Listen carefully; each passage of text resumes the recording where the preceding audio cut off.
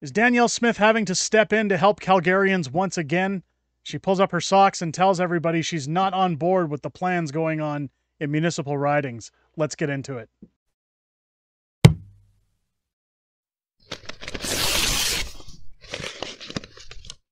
Oh, yeah! What's going on, ladies and gentlemen? Welcome back to The Fringe. If you joined us on the channel last week, we talked a lot about Tucker Carlson's visit to Alberta and what that meant on the political stage. Of course, we've seen guys like Stephen Guilbeault flabbergasted and playing the victim card as to, oh, Tucker Carlson said bad things about me. How dare Danielle Smith keep that kind of company? I might remind the Liberals that they invited Hillary Clinton to speak with Chrystia Freeland not too long ago. And I don't know if people are aware of this, but her husband and also herself were mentioned on multiple lists, which might imply that they are, in fact, PDF files. Bill Clinton may be, in fact, a PDF file. I mean, I'm pretty sure he's a very large PDF file at this point. And Hillary Clinton could also be a PDF file. Of course, we'll have to see what that all gets moved to as we head forward. You got to find creative ways to get around the censors, ladies and gentlemen. But Danielle Smith, of course, being heavily scrutinized for the company she keeps when it comes to inviting Tucker Carlson. I might also remind people that Danielle Smith did not invite Tucker Carlson. In fact, it was the opposite. Tucker Carlson invited Danielle Smith to sit down and discuss Alberta's future, her stance on the criminal, I guess you could call them bills and regulations that the federal government has put against us, which have also been ruled as unconstitutional, yet they're continuing their ever increasing grasp on the province by appealing and going back against every decision that's been turned in their favor. Again, I'll remind everybody that every time the government wants to appeal these decisions, of course, they don't mind doing those things because it comes out of our pockets. But Danielle Smith now having to step in Calgary. Again, if you watched the channel last week, I talked a lot about failed woke Mayor Jyoti Gondek and her destructive single-use items bylaw in Calgary. Now, what is the single-use items bylaw? Well, it's bonkers. Most people in provinces have already dealt with the fact that when you go to shopping stores, if you go to like a grocery store, they want you to bring your own bags. They want you to bring your own containers to take your groceries home in. They've stopped using plastic bags. I've already got my opinions about that. I really don't think it makes a difference. However, I've never had an issue taking my own bags. In fact, we usually take a foldable crate with us to get our groceries because, well, it just makes it easier to bring the groceries into the house. Rather than, bags pulling at your fingers.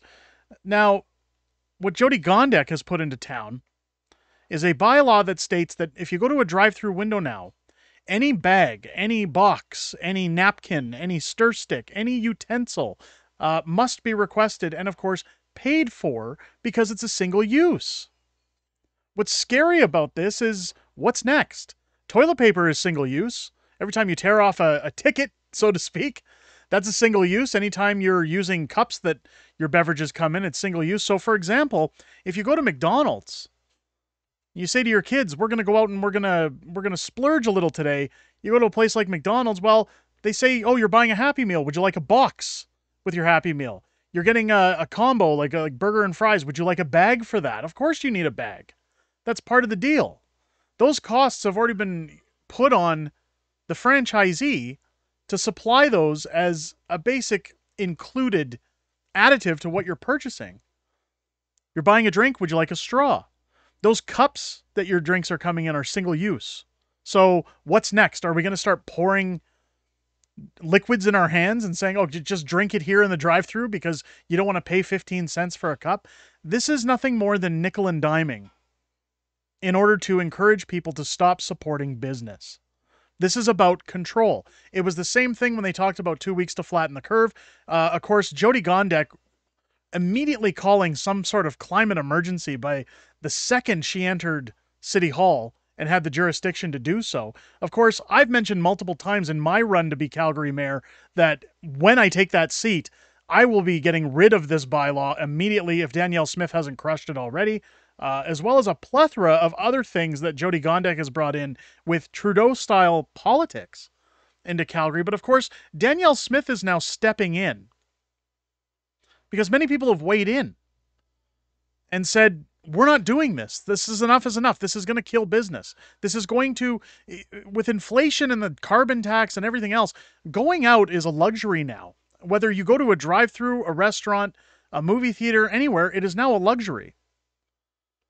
Danielle Smith, of course, tweeting out, do you support the single-use items bylaw in Calgary and Edmonton that force consumers to use paper straws and request napkins with their meals? It's not just request, you are charged. No, I don't agree with it. Let's do that live. So here we go. There's 15,488 votes, 21 hours left at the time of filming this video. And the no's have it at 88.4%. Of course, 11%, which are probably the younger crowd hanging out in Edmonton with woke Mayor Sohi, talking about this. But if you remember last summer, Danielle Smith had to step in Calgary because of the overflowing levels of crime that are increasing in Calgary and people's safety being threatened, that now we have to take a look at, well, does she have to step in again to tell the mayor, we're going to take away your rights to, not your rights, but your ability to put in such fascist bylaws? Especially after the Supreme Court, or the federal court, has ruled that the plastics ban was unconstitutional, I might remind people. But of course, when we go back to Danielle's sit down with Tucker Carlson, let's take a full look at her tweet here. I believe Alberta technology and innovation will allow us to double our oil and gas production and become carbon neutral by 2050. Let's show the world that we can beat energy poverty, food poverty, and emissions all at the same time. I'm betting our amazing province will get this done. Of course we will. Alberta, of course, always answering the call. This is what she stated during her show in Edmonton with Tucker, that we plan to double our output, that the federal government isn't going to stop us from farming our resources. Of course, we've got the comment section. Doubling Alberta's oil and gas production is a great plan. However, CO2 is beneficial and essential trace gas, therefore becoming carbon neutral by 2050 will be expensive and have no benefit. The anti-CO2 narrative is built on a completely fraudulent premise. Of course it is. Carbon neutral is an ignorant, foolish, eco-Marxist lie. Yes, increase production, dump the carbon neutral. It's embarrassing. So again, lots of people that get it. A lot of people that understand how it works. I'll just leave this here for Snowflake's having a meltdown over Tucker Carlson. Don't cry, little snowflake. Here's your binky. CO2 is not a pollutant. We already are carbon neutral. Axe the tax already too. Of course, Canada has 594.7 billion trees. Canada produces 559 megatons of CO2. To capture all of Canada's CO2, it takes 25.7 billion trees. So we have, what is that? Almost 25 times the amount of trees that we need to capture all of the CO2. Of course, we've got the boreal forest outlined here. This is where it gets silly. This is where people should really be questioning the government on, oh, we just want a safe environment for all of you. We know what's best for you. Trust us. Trust our science. Not real science. Trust our science. Of course, here we go with an article that the Calgary Herald covered with why not Smith eyes doubling Alberta oil and gas production in an uncertain energy world. Premier Danielle Smith says she wants to see Alberta double down on oil and gas production. It's a snappy quote, as it sounds like the province is sitting at a blackjack table looking to bolster its bets. What would that mean in a province that is already the main source of oil and gas in the country?